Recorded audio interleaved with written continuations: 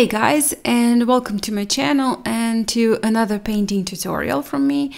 This is the reference photo I will be using for this painting, and also those are the brushes I will be using. I will be trying to use the larger brushes so I don't fuss too much with the details. I do want this one to be a little bit looser. I'm now making my sketch and I just wanted to make myself some guidelines where the field ends and the woods begins, and also how tall I would like my pine trees to be. So those are the two lines I've drew, and the second line, the line of pine trees, I just lightened slightly with my kneaded eraser to, well, I know that line will be visible because that part of the sky will be a little bit lighter, so it won't cover it, and I do want it to be quite light. Just keep that in mind.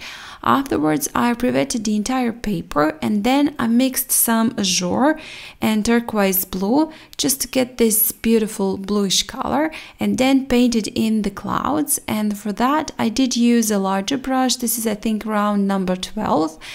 And I've painted in those clouds, just tapping in with the tip of my brush, then pressing it a little bit harder with my belly, and just tapped in those clouds. After that, since the paper was wet, the paint was spreading too much, blooming too much, and I did want to make it slightly smoother, so I just rinsed my brush and with it pick up those little blooms and made it a little bit smoother. After that, I've used a tissue paper just to make some interest in the clouds. I did want this one to be a little bit lighter and also have some more texture to it, so I did pick up some of the paint with my tissue paper.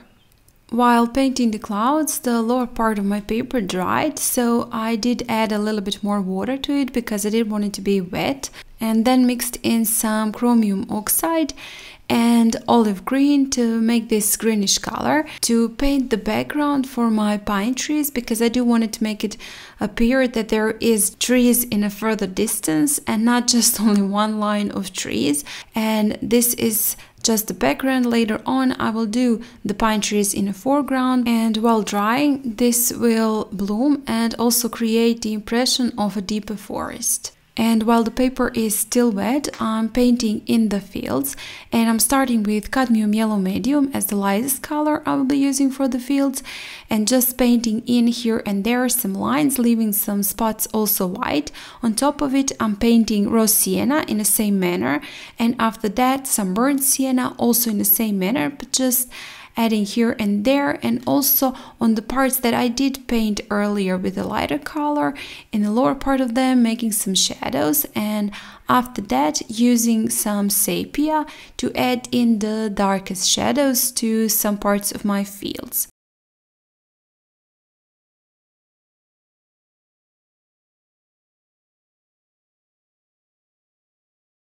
In those parts that I left white, I'm adding some green, well, just to make it a little bit believable. I don't think that it's quite believable that the field is white, so I did add a little bit more of the greenery.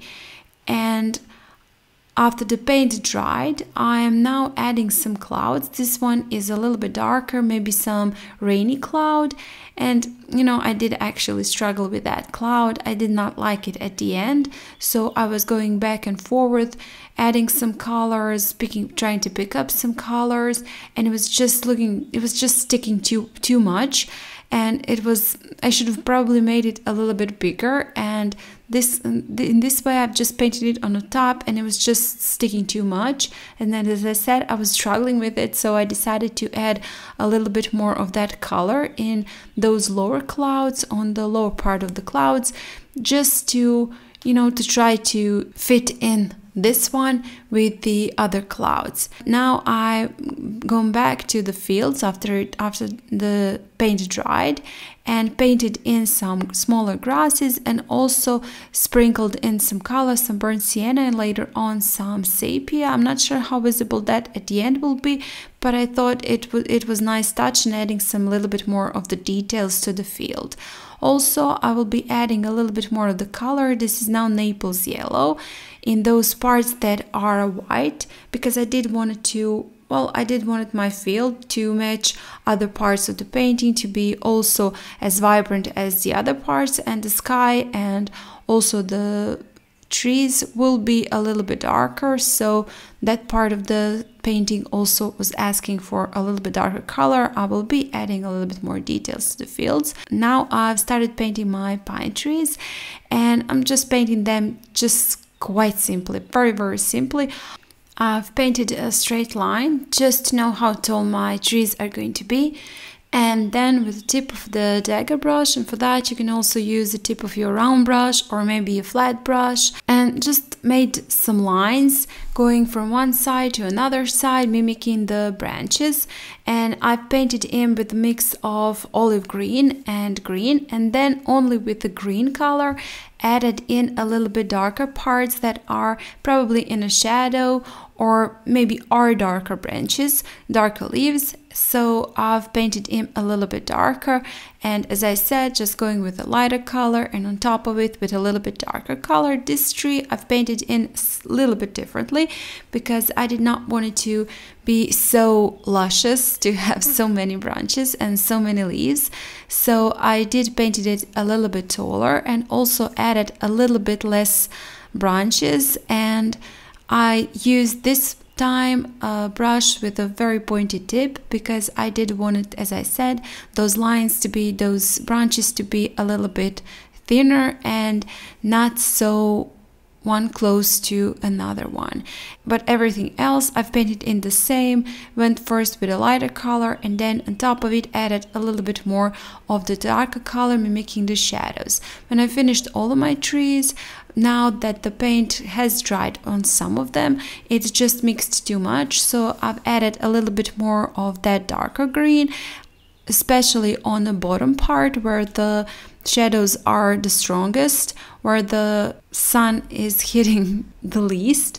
And I've painted in that darker, and then with the just brush, just water in it, smudged that edge because I don't want the edge to be too harsh between the forest and the field. And after that, as I said earlier, I came back to my field, added a little bit more of the details, a little bit more of those grasses, and a little bit more of the color, Naples yellow, also some burnt sienna and some sepia. And when finished with that, now, as I said, struggling with that sky, I've added a little bit more of that darker color on some clouds, just again to, well, to blend that darkest cloud to the other ones. And with that, I'm finished with this painting. Thank you guys a lot for watching. I hope it was quite simple and that you will give it a try. And if you do like this video, please hit the like button, share it, comment. And if you haven't still, please subscribe to my channel. And without further ado, I hope I'll see you next time. Bye!